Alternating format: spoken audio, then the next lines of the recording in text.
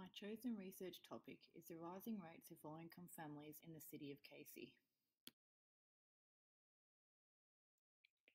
My research focused on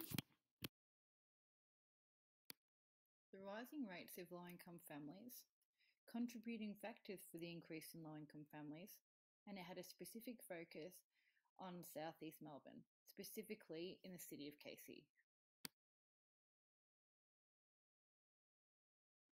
My topic speaks to the central theme of social justice by focusing on a marginalised group of people in society through the exploration of inequalities of low-income families and through exploring the differences of socioeconomic rates between differing suburbs of Melbourne and how social injustices may occur. My interest in this topic first began while I was completing placement in a primary school, and I began noticing high amounts of low-income families. I then decided to research the topic, and I found that the city of Casey has the highest rates of low-income families in Victoria, though there was no explanation of why this is the case. My research question for this study is, what are the contributing factors for the rise of low-income families in the city of Casey? I recruited participants through an online Facebook post and also through a variety of meetings held at the school where I was completing placement. The meetings included staff meetings and parent and family meetings, in which I was able to discuss my topic. Through these sources, I was able to recruit 10 participants.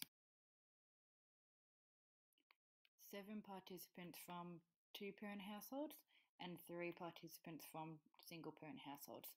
In order to meet the eligibility criteria, 2-parent households must earn under $60,000 per year and single-parent households must earn under $35,000 per year, as stated by the Australian Tax Office.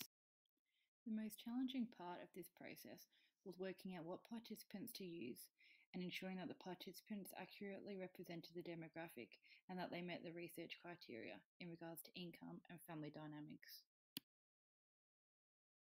I placed a large focus on my participants and also on my survey questions, as they was the basis of my data collections and findings. I had to adapt these throughout the study by changing my eligibility criteria to allow for more participants, and also by decreasing my questions and making them more precise and clear. Once I'd collected my data, I inputted the raw data onto an Excel spreadsheet. I then converted each question and their answers into a bar graph. I then found the main themes and findings through each question and placed them on a separate sheet to analyse the impact between them and the rise of low-income families in the city of Casey. I found my data collection method quite simple and straightforward, as it mainly involved participants completing a 9-question survey. The only main challenge I faced was decreasing the amount of environmental variables.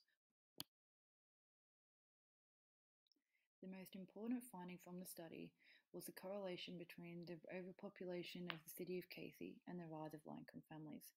It was found that 90% of the participants stated that they had difficulty getting a job due to overpopulation of the area, ranked as the second most prevalent factor that has impacted household income in the city of Casey. As it recognises overpopulation as a current issue in the city of Casey, and it recognises the relationship between overpopulation and the rise of low-income families. It also recognises that this issue is not only a small community issue, but is a wider social health issues in low-income families. An increased amount of grandparents becoming guardians of grandchildren in the city of Casey, and also with a strong correlation with the rise of low-income families. And interestingly, it found that the issue is not an intergenerational issue. It allows a range of possible solutions to be explored and identified to address this issue.